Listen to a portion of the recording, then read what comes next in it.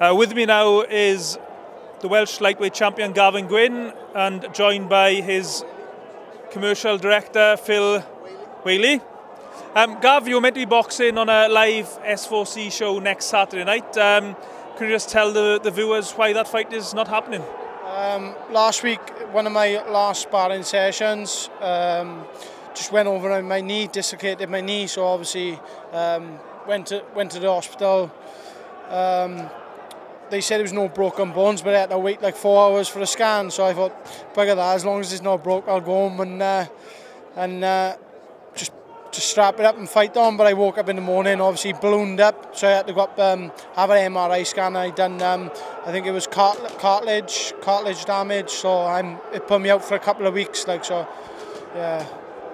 I mean, I know you're really dedicated to boxing. You've also got a second job as well. So, I mean, how much of a blow was it for you to have to be forced to pull out of this show?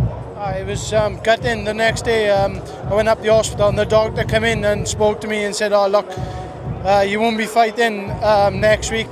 And I just burst into tears. Like, I put everything into this. Like, it's one of my dreams. Like, do you know what I mean? It was just heartbreaking. He was saying that to me. I would have fought on with this knee brace. Like, do you know what I mean? It wouldn't have bothered me. Like, but it's just one of them things I can't do it. So have the doctors told you how long you're likely to be out for, or at least how long until you can start training again? I'm back training. Everyone's like telling me not to do it, but I'm on the exercise bike, just trying to build the muscle up in the knee and everything else, and doing a couple of lengths in the pool and everything else. But like, as for running and things like that, like about 8 weeks they said. So yeah. And could you just tell the viewers as well, this gentleman to your left, what his role is within the Gavin Gwynne team? Yeah, massive help for me, Phil. Like, he sorts all my sponsors. He's got 10 on board with me now, companies who's giving me, paying me monthly, so it's helped me have time off work, obviously because I work full time, so that I can have 2 or 3 days off a week. So it's making it a little bit easier, and he's done a fantastic job. Fair play to him. So Phil, can you just tell us how you became part of the Double G team? Double G, the Formula 1 team. I got involved with Gav when he was 3-0, starting on the road as a full-time pro, struggling for sponsorship. I decided to get involved with him, give him a bit of help and support so that he could concentrate on the training and the preparing. And we've just been on from there. Now I've been with him since 3-0. He's 10-0 now. So the focus of what I do is to obtain a sponsorship for him, basically sort all his kit out, take the pressure off him so that he can concentrate on the job ahead, so he's fully prepared then for fight night. So if I'm doing that, then I'm taking, means he's concentrating fully then.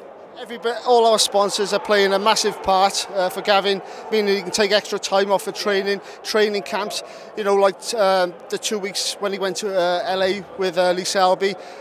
That wouldn't have happened without our sponsors, and we thank every sponsor that's helping Gavin Gwynne at the moment.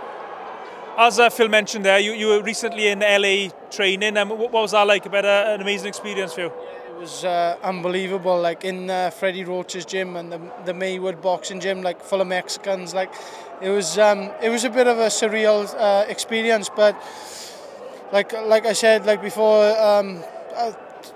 the camp was going great. Like, it's the best I've been sparring. My weight was right on target. I was under, if anything. It's just one of them things that happened. I just got to get through it now and get back better, recover, and hopefully fight in a couple of months' time. Like, what was the sparring like in the Mayweather gym and the Wildcat in LA? In the Maywood gym, it was. It was just like full of Mexicans, just want to take your head off, yeah. And then in the Wildcat gym, and I sparred Machado, who was then WBA super featherweight champion. I sparred another unbeaten boy with Miguel Cotto, signed under Miguel Cotto, and then we got asked back then to be his sparring partner.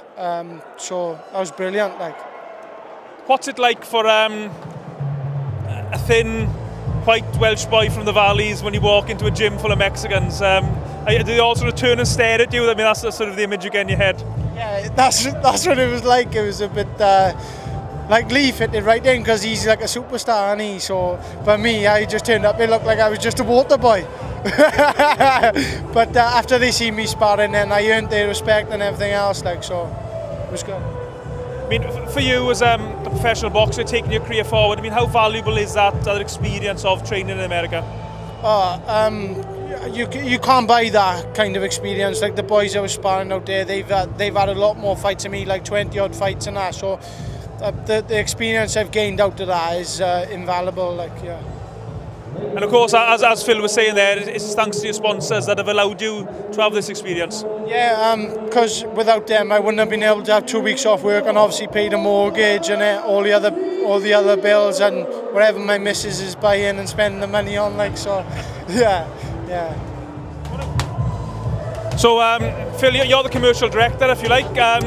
So, who are Gavin's sponsors? We can keep an eye out for products, etc. Yeah, special thanks go to Crosscheck Clothing, Nelson Pizzas, The Luxury Sauce, Pro Trade Wales, Clean Bite, Lidster's Fishing Supplies, Mid-Glam Fork Truck Training Services, Dario Security, Bayside Estate Agents, G-Force Telecom, Gwent Motor Car Company that supply Gav with a car to travel to and from the gym, Acorn Travel, Richard Thomas, who has been brought along to do the strength and conditioning, been a great asset, Impact Training Services, and then we've got the last one is Pro Trade Wales, plus we've got a number of private sponsors. Michael Perry's come on board with us as well, plus we've got a few others that prefer to remain in the background.